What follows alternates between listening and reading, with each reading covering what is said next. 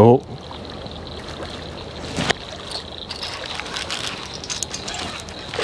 Oh, it's big, whatever it is.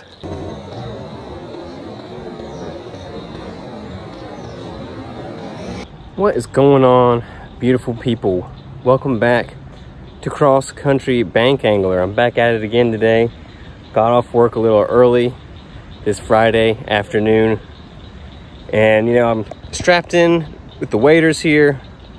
And I'm gonna go out and do a little bit of exploring today, checking out a new spot, seeing if we can find anything out here. I'm gonna be fishing this little, it's kind of like a little swampy pond area. It's got like a lot of lily pads and stuff in it. Don't really know what's in here at all. I really have no clue if it's gonna be productive or not. I'm seeing some kind of aquatic bird. I think it's a snake bird or an anhinga, which is kind of a rare bird around here, but they like these little swampy areas. I see them whenever I go to them. So, you know, I'm always intrigued by spots like this because I just want to know what's in here. I feel like, and you know, there's a chance it could be like something interesting, like a bowfin in here. You know, they tend to like these kind of swampy spots, and it's one of my favorite species of fish to catch. You know, they fight really hard, and you know, will hit most lures that bass will hit. So anyway, I don't have a whole lot of time to say much more. You know, we're just going to go out here and explore for a little while, you know, for a few hours, and see if we can catch anything out of this weird swampy lily pad filled place today. You never know until you throw. So let's go.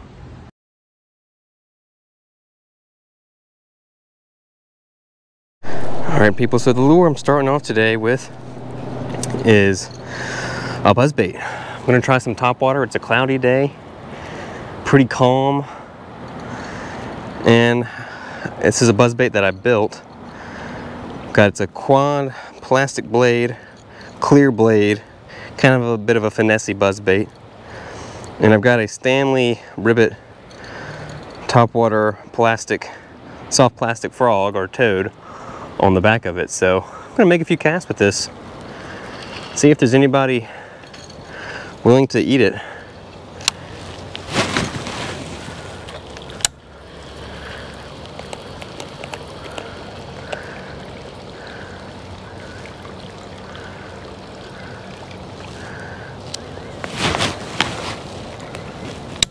Now, it's probably a little early for topwater around me.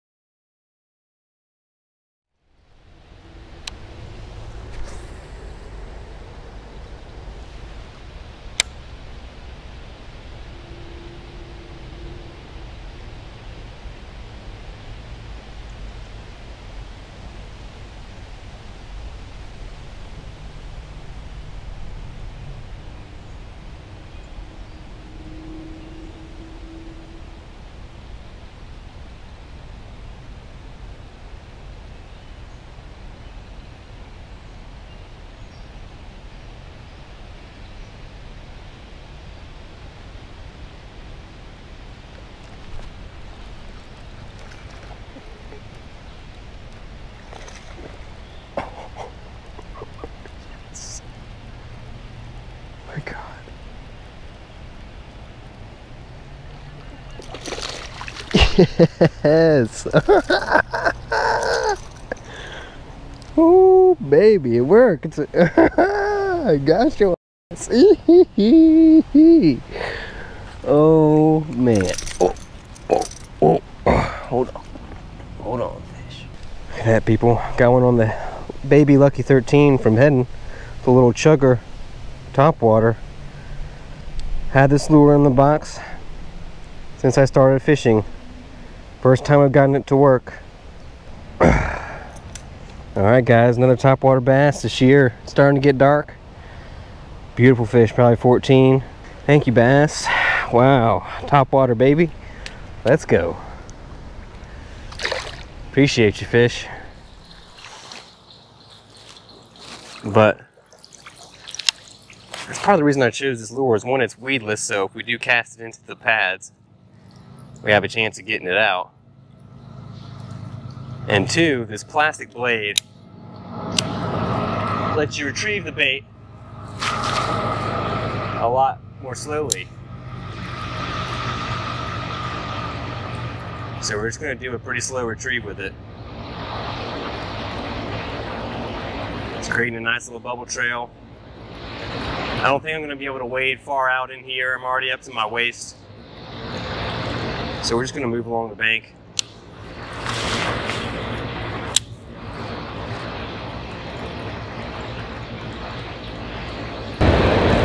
Seen a couple little disturbances on the surface. Don't really know what they are, if it's something small or maybe it's a bowfin gulping air. I'd love to catch a bowfin on topwater. It's been a long-term goal for me that I have not achieved. It's not an easy feat. They don't hit topwater that often. But you certainly can catch them on it.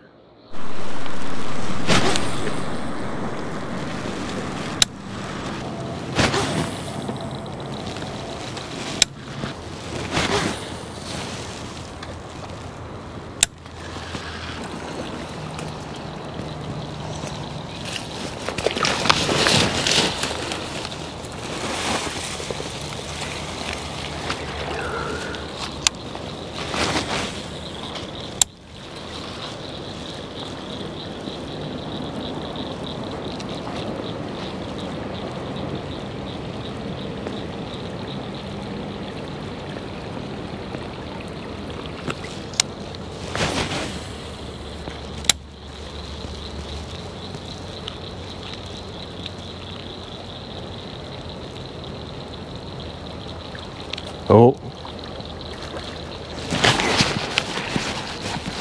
Got him.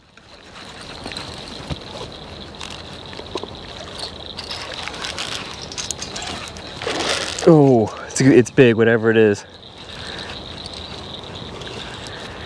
I saw him wake on it.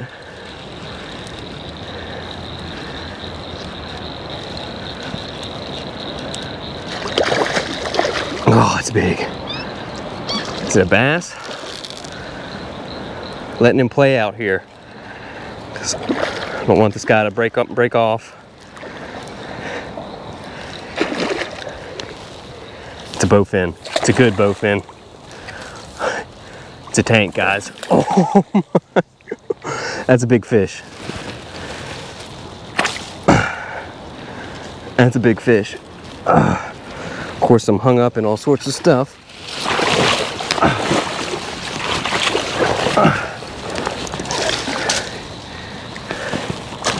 Need to get my grippers out.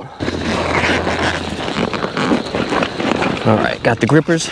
Whoa, hold on there, fish. I'm not through with you.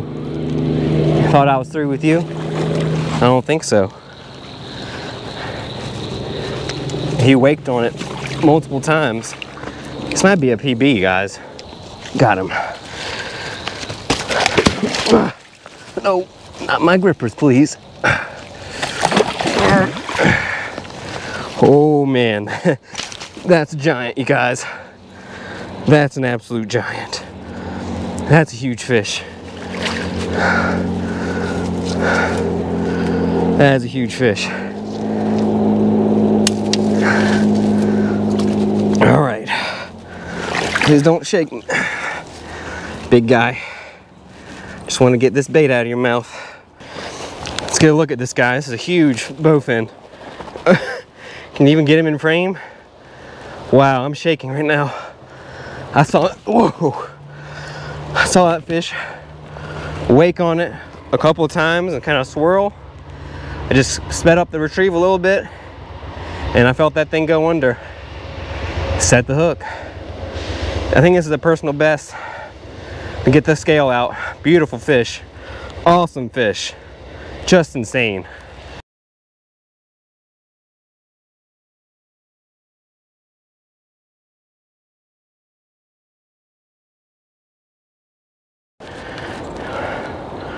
Pushing 28, maybe 30 inches, guys. So I'll do an estimate on the weight that way. All right, guys, one last look at this giant, the swamp tank. That thing is monstrous. And about 30 inches. Let's let it go.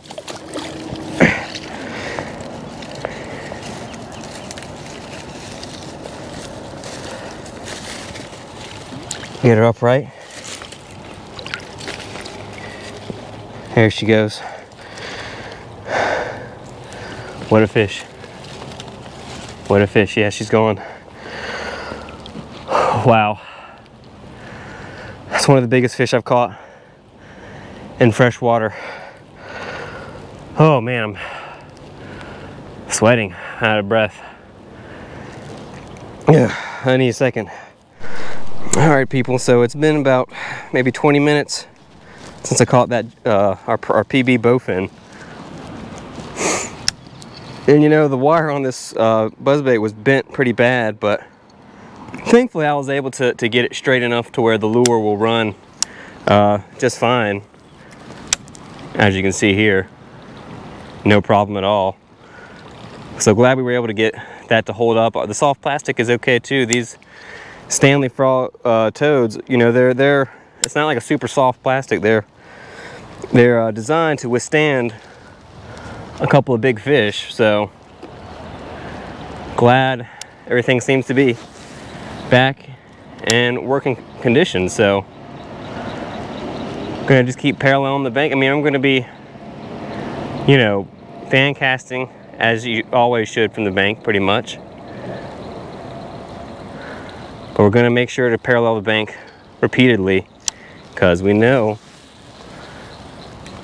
that at least one giant bowfin was holding along the bank, most likely, when he saw our buzzbait squeaking on by. The fact that we caught a bowfin of that magnitude in here means that this place almost definitely supports some bass too, so wouldn't mind running into a couple of big bass.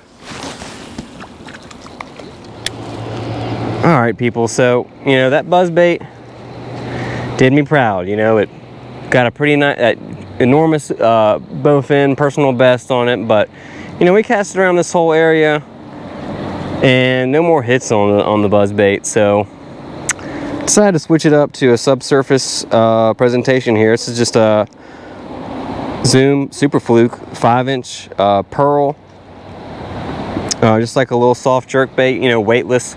Just gonna kind of cast it out to the edge of the pads, let it sink down, and just sort of twitch it back. You know, we can work it fast, we can work it slow.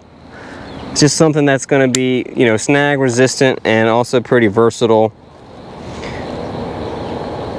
And you know, it's going to stand out in the stained water that we have here. Or not stained water, but the off-colored water.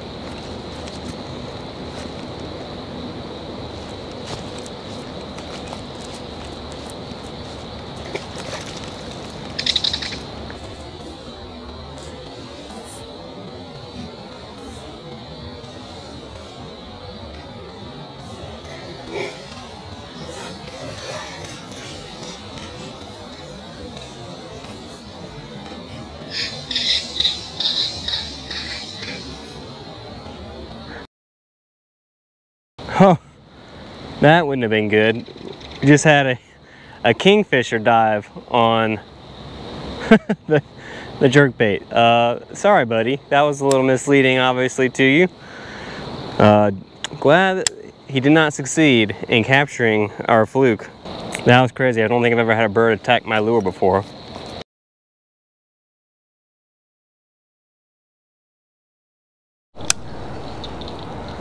All right, people, so we weren't getting any hits on the fluke. The only reaction we got to it was, or that I was certain that we got to it, was that kingfisher over there that dived on it. Thankfully he missed, but so I switched to the old scum frog. I haven't caught a lot of fish on this. I caught my first one on it a few weeks ago, actually. It was a bass.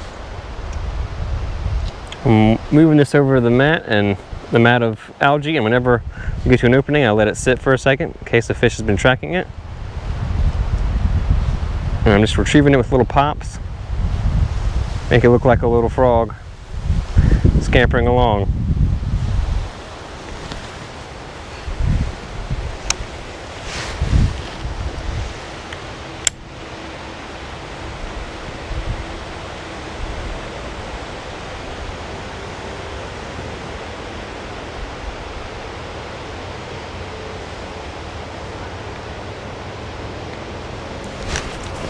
Got him.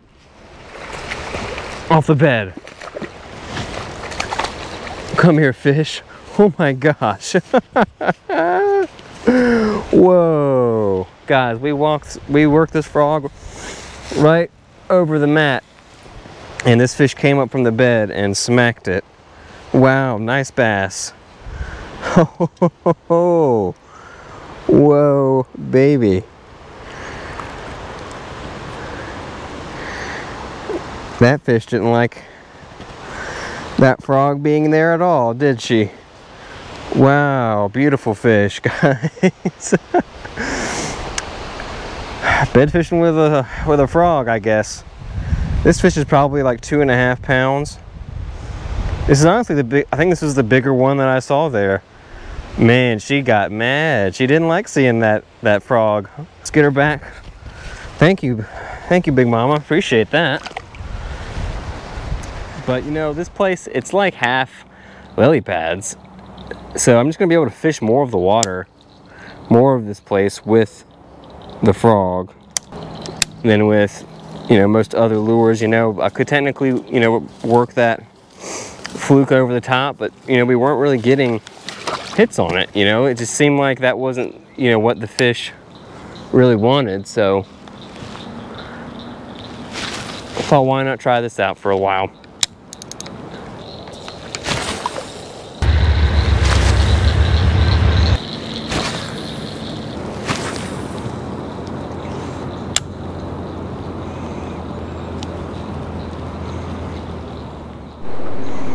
Alright guys, so don't have that much time left that I'm willing to commit right now, but I've got the Whopper Plopper 110 tied on. I'm kind of at the opposite side of the lake where I started. It seems like this is one of the deeper areas. So, you know, this is just kind of like a contrast with the frog, you know, where the frog is very natural and, you know, slower and lifelike. The plopper is loud and obnoxious. You know, more likely to call in a fish from a distance.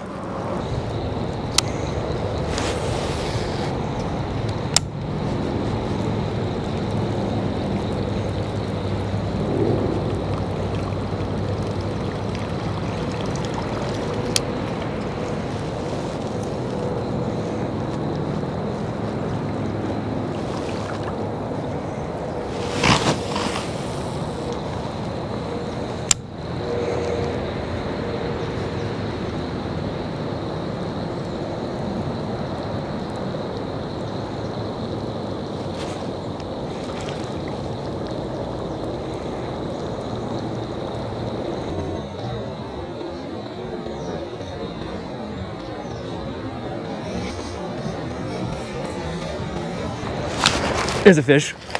There's a fish.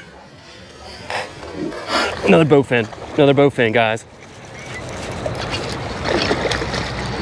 Oh. Wow. What a hit. Not as big as the last one. Oh. Goodness gracious. What a hit, though. Oh. Nice one.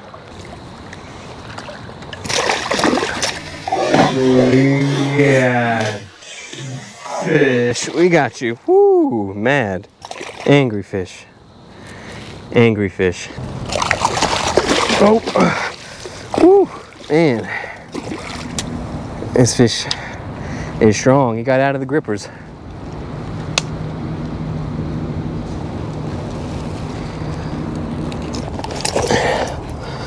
All right.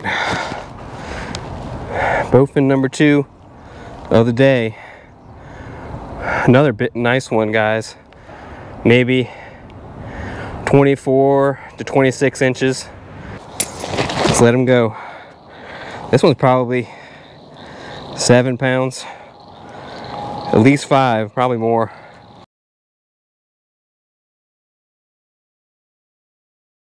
I'm just gonna release him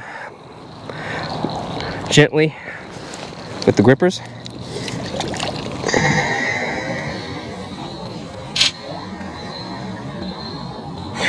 See you, buddy.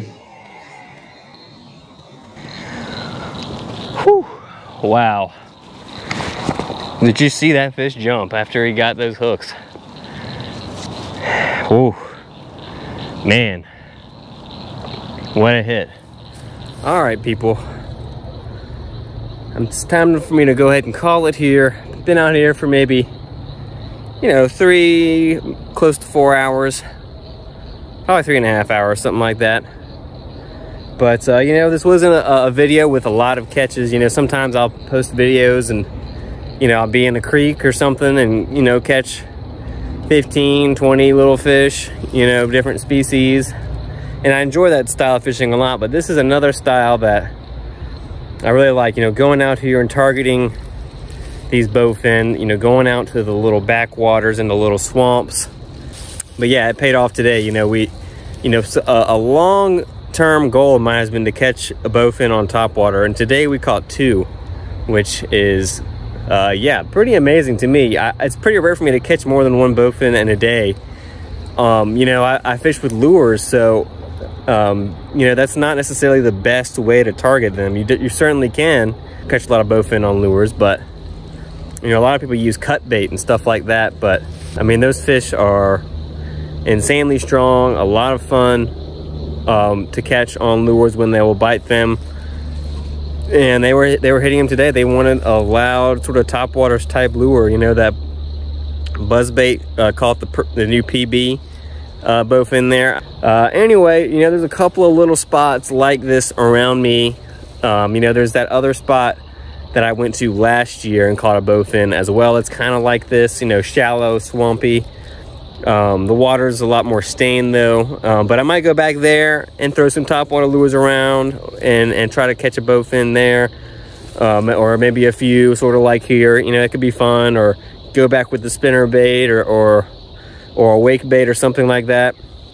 Because yeah, it's just like a unique style of fishing, and you know, to catch fish that other people don't catch, you gotta do things that other people don't do. Really an amazing fish. I love catching bowfin.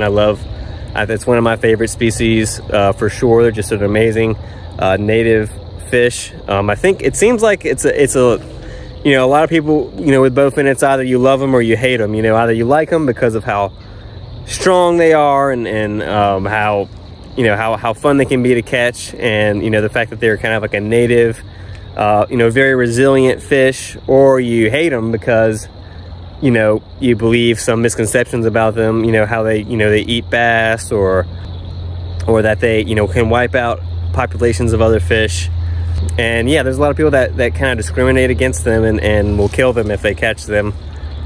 And I mean, it makes sense to be frustrated catching a bowfin if you're, you know, in like a bass tournament or something, you know, and your favorite lure gets, you know, destroyed, or you think you've caught the big fish of the tournament and it winds up being a big bowfin. So, you know, if you're a pro, I kind of understand that aspect of it, you know, if you're a pro bass angler, but I don't think any pro bass anglers are watching this channel. So, but yeah, leave me, you know, leave a comment on this video. Let me know what you think about catching this species of fish. Do you know, are you inspired to kind of go out with the waders and try to, find some little swampy spots like this, or do you know of areas around you that have bowfin? Because if you do, you should give it a shot. They can be a lot of fun to catch, and you don't have to, you know, sit there with a piece of cut bait to catch them. You can try different lures and have a good time. So yeah, if you made it this far in the video, you should definitely hit that subscribe button. You know, you should like the video, leave a comment, let me know what you think about the channel. You know, we're going to be posting weekly videos here on the channel. Bank fishing, lure fishing from the bank, wading, multi-species fishing with lures. So if that's your jam, go ahead and subscribe, and thank you for watching.